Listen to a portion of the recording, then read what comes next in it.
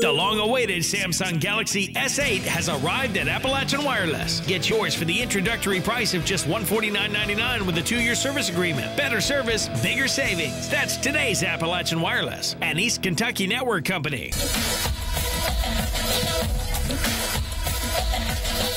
The Cats still continue to tour around the Commonwealth as Malik Monks made a stop in Pikeville today at Bank 253 before Malik arrived. I caught up with some of the fans to talk about their excitement on meeting the Kentucky basketball star. He's going to the NBA, and it's just going to be great to meet him, and get to know that, get to tell everybody that I got to meet an NBA player, and he's a really good player, so I'm happy for him. Just meeting him in general, really, and just bragging to all my friends. It's going to be great meeting Malik Monks.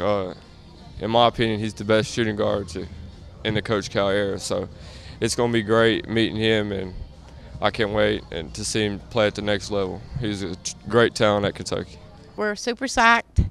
First time either one of the boys has got to meet him. And actually, we're like to show our shirts today. We came all the way from Letcher County to meet him today at Eola, and this one's from Pound, Virginia. This is my nephew, and this is my son Dalton.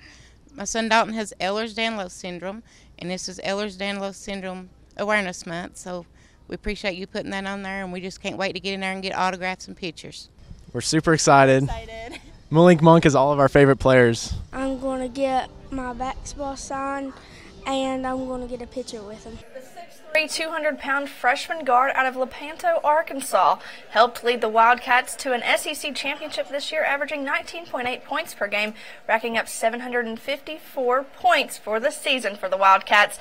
Malik elected to go through with the 2017 NBA draft after signing with an agent, but today I got to ask him about his time at Kentucky and what he will miss most about Big Blue Nation. Most of them didn't really make it to the games, so this just me giving back to them and them supporting us has been a long way.